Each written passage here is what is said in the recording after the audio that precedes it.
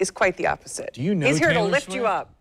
Oh yeah, a dear friend of mine. You guys hang out on the weekends. Yeah. Why do you laugh when I say that? We don't. We don't. You don't think Look, you think it's a funny idea? You think it's so preposterous No, that I don't. I could hang out with her? I mean, no, not after No. this whole Heidi Klum thing. Yeah, Yeah, Taylor Yeah, I Williamson totally got here, it.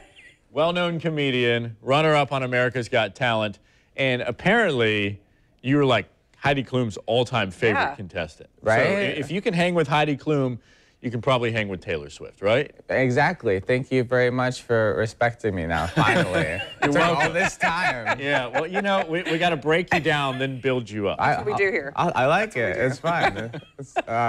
It's emotional torture, but is. It's good coaching. I have like Stockholm syndrome for you guys now. So not only did you come in second runner-up, when they did the anniversary special, you were named one of their favorite acts. I mean, and the thing is when when we're talking about America's Got Talent, you're going to go up against people with all kinds of different talents. I mean, listen, I'm literally the second most talented person in America. Literally. Literally. Like, I'm not even bragging. Like, it sounds so obnoxious to say that. Like, what a jerk who would say such a thing, but I'm just sharing facts with you, you know?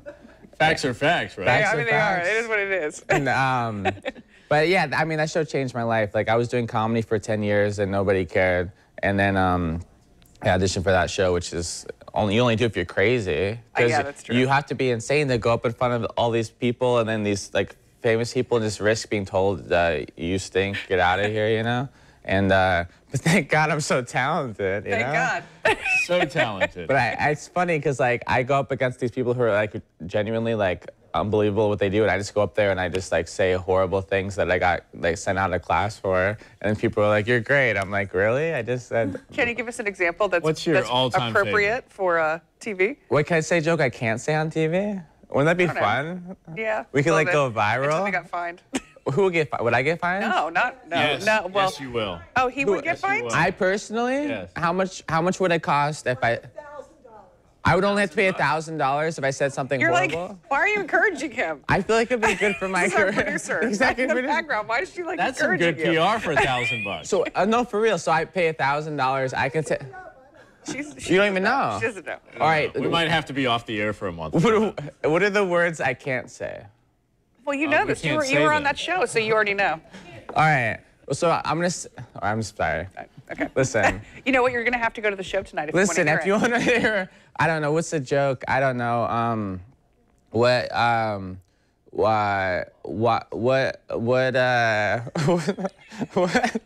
Is it too early for you? You guys, no, here's a joke. What do you get when you cross an elephant and a rhino? Elephino. You guys, I think the FCC is going to let us by on that one. I saw that joke on Growing Pains in 1987. Right. And I stole it. I stole it from Kirk Cameron. I'm sorry. Ladies and gentlemen, the second most talented person in the United States. What a great country we live in.